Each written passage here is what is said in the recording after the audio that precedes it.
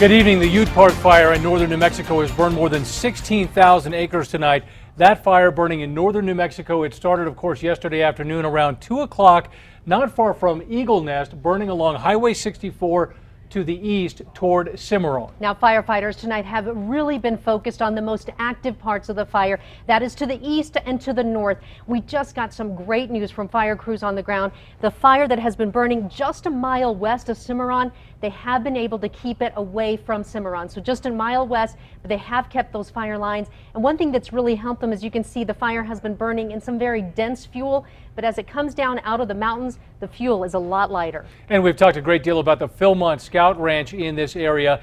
That outlined in blue here, 140,000 acres of the ranch, and you can see where the Ute Park fire has burned right through the middle of it, including burning about 14 structures in that area. And you can see the path that that fire has taken. But luckily, the flames have not reached the Philmont headquarters. Now, the staff there has been evacuated because of the smoke. But again, headquarters has not, the fire has not reached Philmont Ranch headquarters. And as Jess mentioned, Cimarron tonight under a mandatory evacuation. That town about 900 to 1,000 people.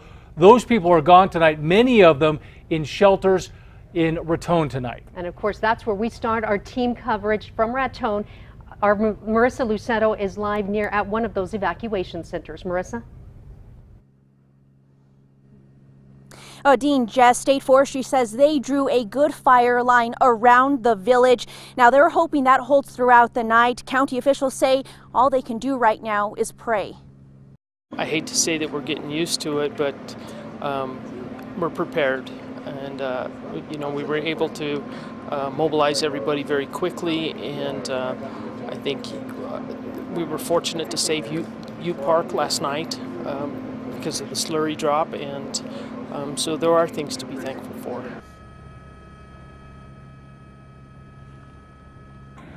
The wind today caused the flames to move fast and closer to the village. Earlier today, this is video near the high school in Cimarron where you can see the flames and smoke turn the sky to complete darkness. Air tankers from Colorado swept through the fire, dropping flame retardant as the blaze continued over the crest, inching closer and closer toward that town. Now, with another fire just across state lines north of Durango in Colorado, State Forestry says we now have to share some of the resources.